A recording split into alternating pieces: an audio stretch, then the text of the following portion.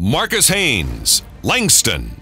Marques Haynes received a $25 church scholarship and enrolled at Langston University in 1942. During his four-year career at Langston, he led his team to an incredible 112-3 record that included a 59-game winning streak. Haynes was named to the All-Conference team and led his team in scoring. In 1946, Haynes put on a show as he led Langston to an upset against the Harlem Globetrotters, prompting the Globetrotters to sign him.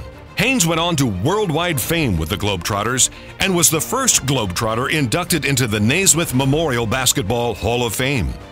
During his era, Haynes was dubbed the greatest ball handler in the world and was later inducted into Oklahoma's Hall of Fame.